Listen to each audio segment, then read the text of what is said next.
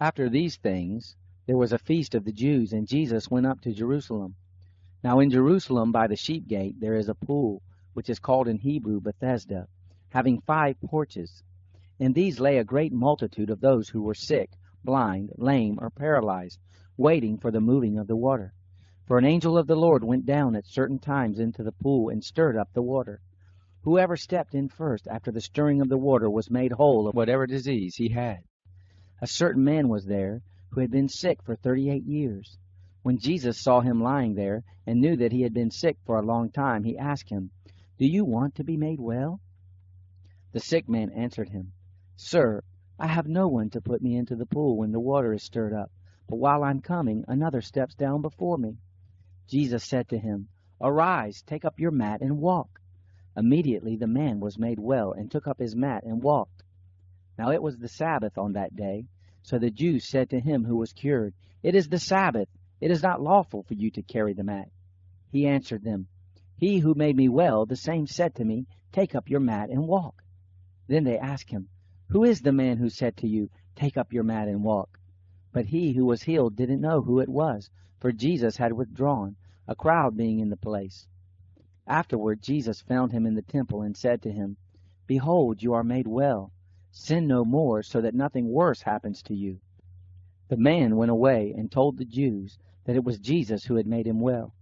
For this cause the Jews persecuted Jesus and sought to kill him, because he did these things on the Sabbath. But Jesus answered them, "My Father is still working, so I am working too." For this cause therefore the Jews sought all the more to kill him, because he not only broke the Sabbath, but also called God his own Father, making himself equal with God. Jesus therefore answered them, "Most assuredly I tell you, the Son can do nothing of himself, but what he sees the Father doing. For whatever things he does, these the Son also does likewise. For the Father has affection for the Son, and shows him all things that he himself does. He will show him greater works than these, that you may marvel. For as the Father raises the dead, and gives them life, even so the Son also gives life to whom he desires. For the Father judges no one, but he has given all judgment to the Son, that all may honor the Son, even as they honor the Father. He who doesn't honor the Son doesn't honor the Father who sent him. Most assuredly I tell you, he who hears my word and believes him who sent me has eternal life, and doesn't come into judgment, but has passed out of death into life. Most assuredly I tell you, the hour comes, and now is, when the dead will hear the Son of God's voice, and those who hear will live. For as the Father has life in himself, even so he gave to the Son also to have life in himself. He also gave him authority to execute judgment, because he is a Son of Man.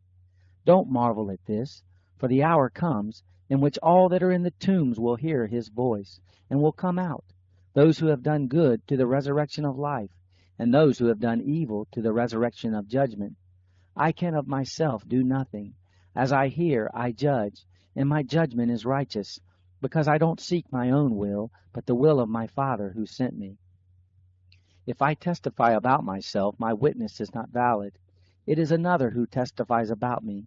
I know that the testimony which he testifies about me is true. You have sent to John, and he has testified to the truth, but the testimony which I receive is not from man. However, I say these things that you may be saved. He was the burning and shining lamp, and you were willing to rejoice for a while in his light. But the testimony which I have is greater than that of John, for the works which the Father gave me to accomplish, the very works that I do testify about me, that the Father has sent me. The Father himself who sent me has testified about me. You have neither heard his voice at any time, nor seen his form. You don't have his word living in you, because you don't believe him whom he sent. You search the Scriptures, because you think that in them you have eternal life. And these are they which testify about me. Yet you will not come to me, that you may have life. I don't receive glory from men, but I know you, that you don't have God's love in yourselves. I have come in my Father's name, and you don't receive me. If another comes in his own name, you will receive him. How can you believe who receive glory from one another, and you don't seek the glory that comes from the only God? Don't think that I will accuse you to the Father. There is one who accuses you, even Moses, on whom you have set your hope. For if you believed Moses, you would believe me, for he wrote about me. But if you don't believe his writings, how will you believe my words?